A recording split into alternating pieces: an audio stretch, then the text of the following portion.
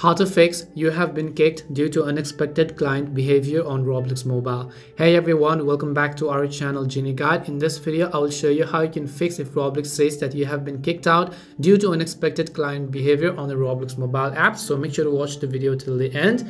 Now this could happen due to a couple of reasons whenever you're trying to join Roblox game on your mobile phone. And many Roblox players are facing the issue of Roblox unable to contact the server error on the mobile phone. So I will just show you some of the simple steps to fix this. First, you have to clear the data of the Roblox app very first of all. So just go ahead and then open up the settings application, and under settings look for the option called apps.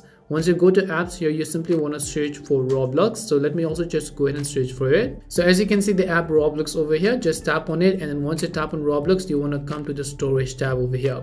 Once you come to storage, you want to simply make sure to clear the data. Keep in mind that deleting the data is going to log you out of your account. So when you re-log in back again, you have to simply enter your password and so on. Now you want to come back to settings again. The next thing we're going to do is we're going to change the DNS settings, and in order to do that, we're going to come to the connections tab. Here it simply connects to your Wi-Fi, and then simply enter the Wi-Fi password, and then just tap on the gear icon next to your password.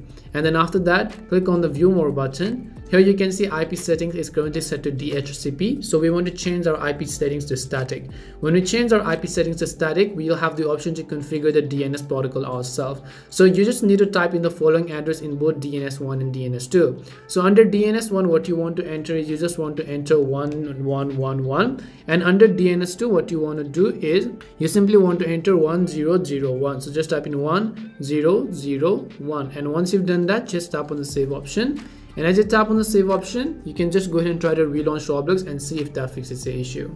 Hope this video helped you. If it did help you, then make sure to leave a like and subscribe to our channel. If you've got any more questions, feel free to leave them down. Thank you very much for watching, and see you soon in our next video.